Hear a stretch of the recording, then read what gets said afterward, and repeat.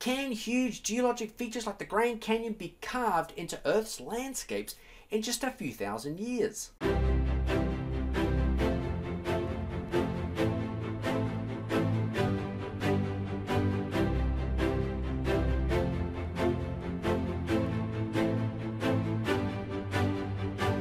Could mass wasting shape enormous geologic features like these in just a few thousand years?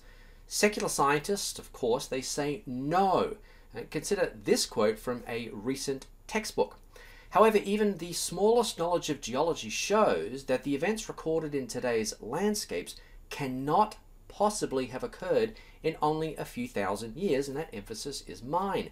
Yet this belief is tightly bound to the acceptance of uniformitarianism, or as some like to call it, actualism, where rates of mass wasting as they occur in the present are used to interpret the past.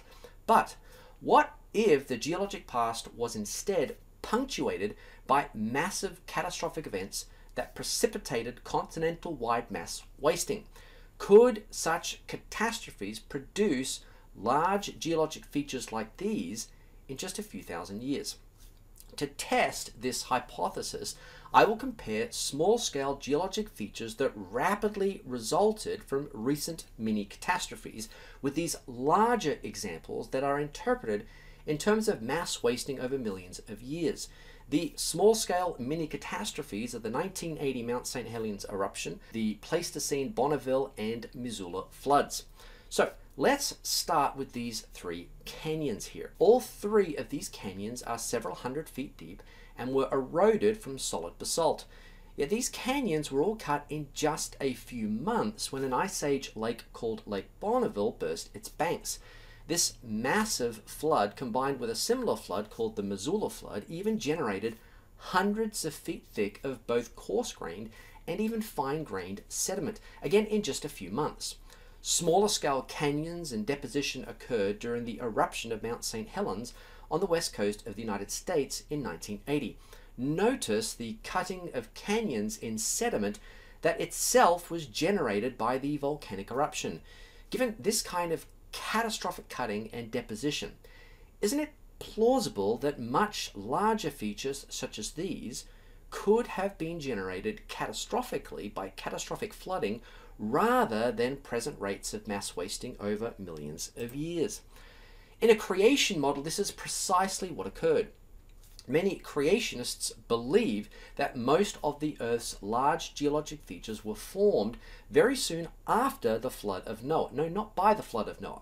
In this model, the Earth, still sort of finding equilibrium after globally devastating tectonic movements and flooding, would have been a dangerous place to live. Huge local floods, large earthquakes, rapid changes in sea level, massive volcanic eruptions and rapid mountain building, all occurring on continents draped in saturated sediments, would have provided perfect conditions for continental-wide mass wasting. In my particular model, most of the geologic column was actually deposited by regional scale catastrophes in the years leading up to the events recorded in Genesis 6 through 9, which we call Noah's flood. This was then mirrored by even more catastrophes in the centuries following the flood. That's a mainstream creationist idea. So back to this quote. This statement, it's simply not true. The fact is, it is possible for all of the planet's modern landscapes to have formed very rapidly.